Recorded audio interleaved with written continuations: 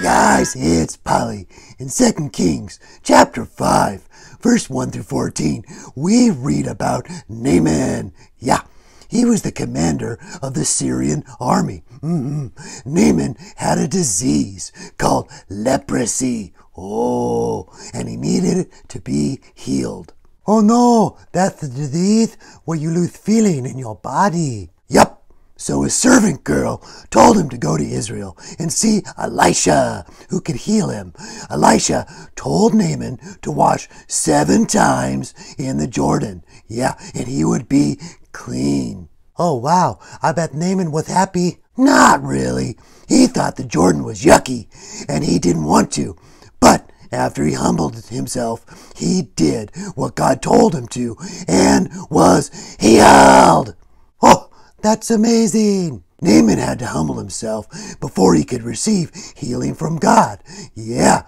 So, I was pondering, what was it like when Naaman was healed? Huh? Let's check it out. Psh. And now it's time for biblical reenactments with Polly's pals. Oh, I cannot believe Elisha wants me to dip myself 7 times in the yucky Jordan River. I'm out of here. But Naaman, if the prophet had told you to do some great thing, would you not have done it? Oh, I guess you are right. Here I go.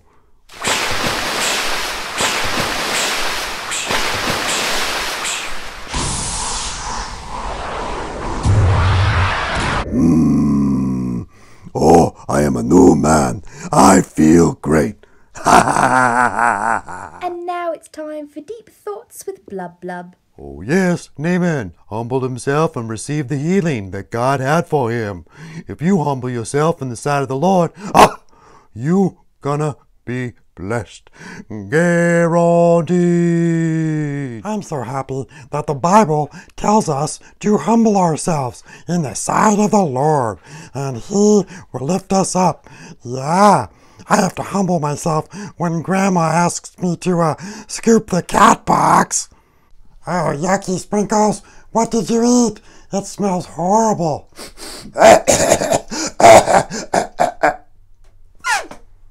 Oh, glad that's over. Oops, excuse me. Jesus loves you. Bye, bye, bye. See you later.